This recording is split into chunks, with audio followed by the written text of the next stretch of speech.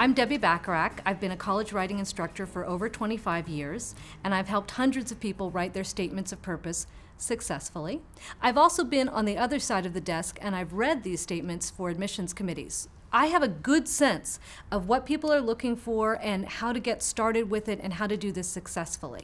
The main goal of the statement is to make all these numbers about you, your transcripts, your GRE scores, take all these numbers and make them come alive, make you alive as a person. We call this putting your face on the page.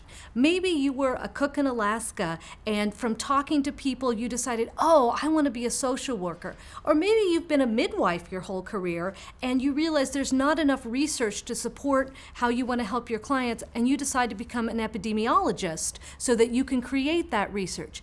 These are the aha moments they're looking for. When did you get inspired? What excited you about coming into their program? That's what they're looking for. So here's how not to get started. Don't put the question in front of you and stare and panic and look at your watch and go, it's due in 3 days. And don't do that to yourself. Many of us have done it, but I want to give you 2 ways you can avoid that. Number 1, think about categories, jobs you've had, skills you have, awards you've won, 10 things that relate to this career you're thinking about that you think really would fit, 10 things from your life that have nothing to do with this potential career. And make all these categories and just fill them in with whatever you think of, including things that are probably bad ideas and won't come into your essay, but just give it to yourself. And then let it sit a little bit and have a friend come and look at it with you and pick out what might help tell your story and focus who you are. Because you often can't see what in your own story might help tell it. So I have a personal example of this. I was writing an essay about failure, and I thought about times I'd failed, a job I didn't get, an award I didn't get, and a friend of mine said, oh, how do you cope with all that failure? I thought, what are you talking about?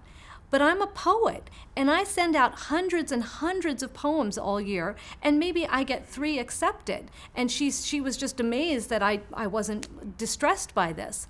I thought, I don't think of that as failure. That's interesting. That makes for a much more interesting essay and a new focus on it that I wouldn't have thought of myself. So bring someone in to help you figure that out. I also recommend you try free writing. And this is a technique where you have to ask your personal editor, you know, the one who tells you that's a stupid idea, you spelled that wrong, you're never going to get into grad school, that person. Tell them to go, take a break, take a cup of coffee. They'll get a chance to proofread, but not right now. And then you sit down and you set a timer for maybe 10 minutes and you write. And you just write and write and you just, whatever comes, whatever connecting ideas that you didn't think of, you just let it all flow. You're kind of tapping into your subconscious a little bit.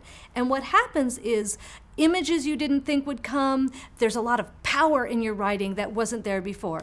Once you've figured out how you want to focus your essay, what you want to say, it needs to be interesting. You don't want boring, flat, stilted. I think a lot of people worry that when they're writing something professional and that it has to be very formal. You're not completely casual, but it needs to have vividness to it. The way you do that is to use sensory details. Sight, sound, touch, taste, smell, that's one good way. Concrete nouns. Please, could everybody ban the words things and aspects from their writing? Just ban them. You don't want to say, there are many things about your program I like. You want to say, I want to attend your program because of the Psychoeducational Diagnostic Intervention Center. Then they know you've done your homework and you know about them. You're specifically interested in them. You never want to give them the feeling that you've written the same essay for 10 different schools. You need to focus on them and what they're offering. While we're on the subject of banning, could everybody try to ban the verb to be?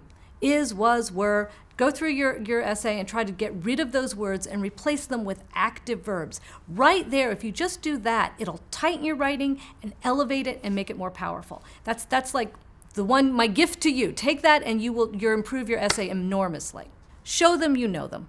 Refer to specific courses, programs, professors, research. Show that this program is a good fit for you, not just that you're a good fit for them. Show them that you really have paid attention or are interested. You need to follow the rules. If they say 500 words, you need to make sure that it is not exactly 500 words, but under 500 words. You cannot be 503 because, for one, it shows it at the bottom of the screen. They know it's 503, and it's disrespectful. It shows them that you weren't paying attention, that you didn't care, and that will set a tone with them.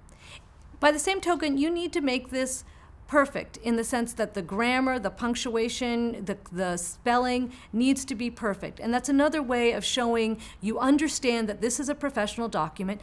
Maybe you are not perfect on apostrophes.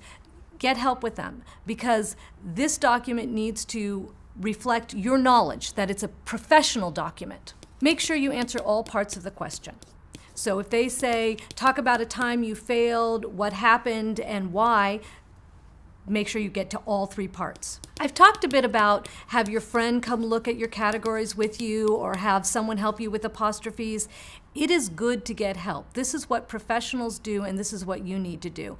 And I know a lot of people come from cultures where it's not okay to get help, where you're supposed to do your writing all by yourself. So I want to say to you as a representative of American academic life, it's okay here. Now, I want to be careful. I am not saying go ask your friend, the English teacher, to write it for you.